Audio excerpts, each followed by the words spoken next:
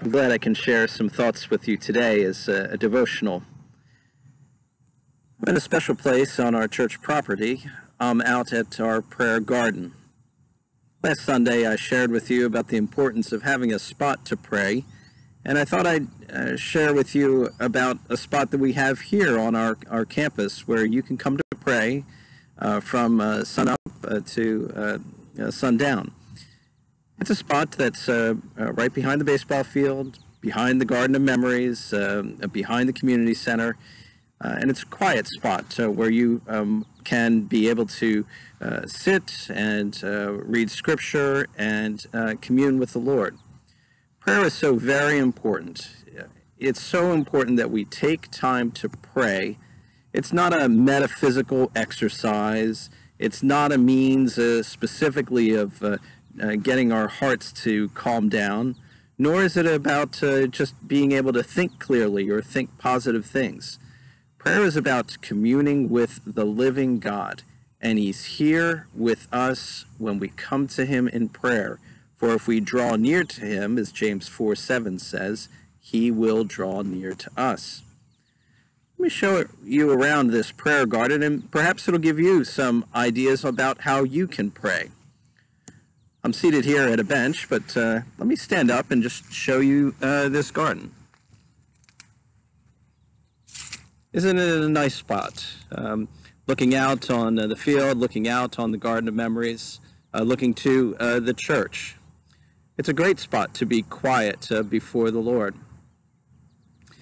Now, some from the church have put this together, and they've also provided for us several scripture texts that they've placed written on stone. I don't know if you can see this one all the way, but it's from Proverbs 3, 5, and 6. Trust in the Lord with all your heart, and lean not on your own understanding. In all your ways acknowledge Him, and He shall direct your paths. So that's a great text to think about when we pray. Trusting in God, leaning not on our own understanding, and then looking to Him as He will direct our paths. And in this prayer garden, there are about 5 or 6 stones with prayer texts written upon them that perhaps might encourage you or spark you to pray in a particular way. If you can't come to the prayer garden, you can think of this maybe as a model for you to pray. A nice spot, a quiet spot where you can be alone with the Lord. Maybe it's a place where you can sit out in your garden or sit in your home and be quiet and be still. You might want to have several scripture texts placed around the spot where you're praying, just to guide and direct your thoughts. Because prayer is not just about calming the soul or having some type of experience. It's about speaking with our Creator, our Sustainer, and the one who sent His Son for us, and that being our Savior. I hope you'll take some time to pray today. There's so many things to pray about in this time of lockdown. Pray for wisdom for our leaders who have to make some difficult decisions, well beyond what human beings can do in their own mind and in their own thoughts. Pray for your family. Pray for protection for each one. Pray for guidance and direction for those who are struggling with their jobs or struggling with finances. Pray for wisdom and guidance as we look to the future as a nation and also as a world. And please take some time to remember those who are poor or who are weak or who are infirmed. They need our prayers very much. Then take the time of prayer and close it as we do each Sunday here at the church with the Lord's Prayer.